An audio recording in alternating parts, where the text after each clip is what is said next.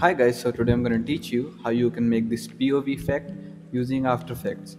This effect is so easy to make, so it won't take a lot of time. So without any delay, let's begin the tutorial. So first of all, make a white solid, then just change its position.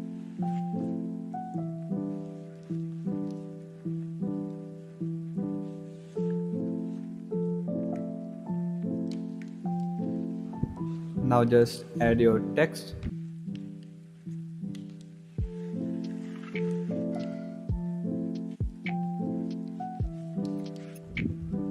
Align it to the center.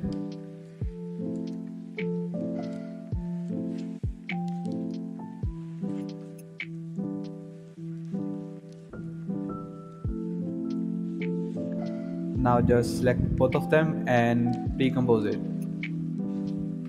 Now just add a keyframe for position.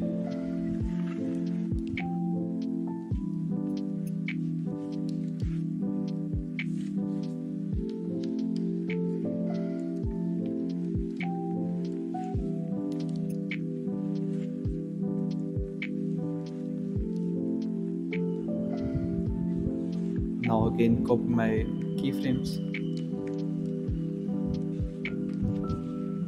Now go to graph editor and copy my graph.